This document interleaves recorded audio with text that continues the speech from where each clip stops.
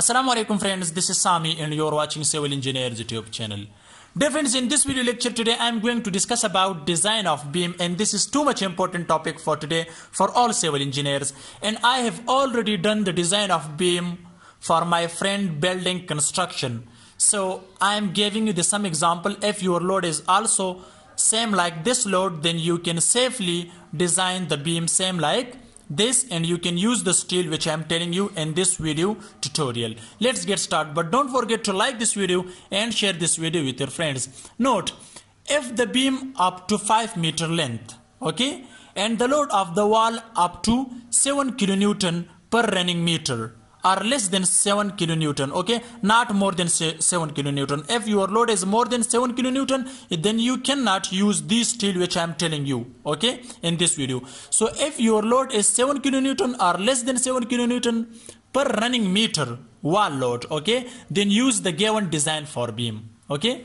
Use, if your load is 7 kilonewton or less than 7 kilonewton, use 2 numbers of steel bars and top section of the beam, okay. So this is beam. Use 2 numbers of steel at the top section of the beam, but the diameter of the bar should not be less than 12 millimeter, okay. So the dia of the bar should be 12 millimeter, and use 2 numbers of steel at the top section of the beam.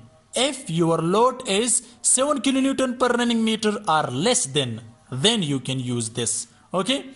And other, use 3 numbers of steel bars. The dia should be 16 mm, okay, if the load is this or less than, okay. So use 3 numbers of steel bars. 3 numbers, the dia should be 16 mm, but note, load of the wall should be 7 kilonewton or less than 7 kilonewton per running meter. Then you can safely do this design for your beam, okay. If it's more than 7 kilonewton, don't use 12 mm dia and 2 numbers, so the design will be changed. So actually I have done the design. You can also do the design for your beam if the load is same like this, okay. Otherwise you are not able to do the design if the load is more than or something other.